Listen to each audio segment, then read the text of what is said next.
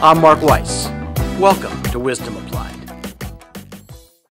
What good is an exclusive contract if the facility demands that it become non-exclusive? You spent time, effort, and money building your group to service Facility X, and you've obtained a grant of exclusivity in exchange for the obligation to cover and for a multitude of other commitments. Several years pass, the contract is humming away, and then, perhaps out of the blue, or perhaps with some prior evidence, if you were paying attention, Facility X's administrator tells you that starting next month, Group Z will be providing some of the services within the scope of your exclusive contract. What do you do? I mean, what do you do? The contract issue isn't that complicated. If you don't consent, Facility X is breached. But the business factors are complex. If you don't consent, will your entire contract be terminated? Have you boxed yourself in by not having any other business? And the compliance issues are incredibly complex. Is Facility X allowing Group Z to perform services as an inducement to bring a referral source on board?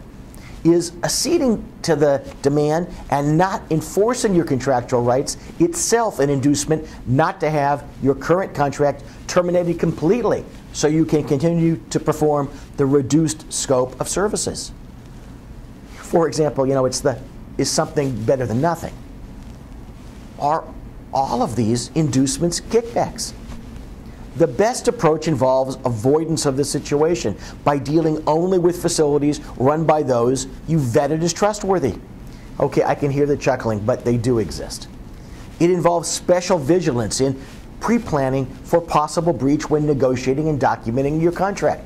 It involves building your business beyond dependence on any one facility. But if you've just been told that someone else is coming, there are multiple strategies to put into play to protect your position. The key is to begin to act as early as possible when there is more time to maneuver. Doing nothing will box you in to the one outcome that the facility has in mind for you, and that outcome isn't at all in your best interests.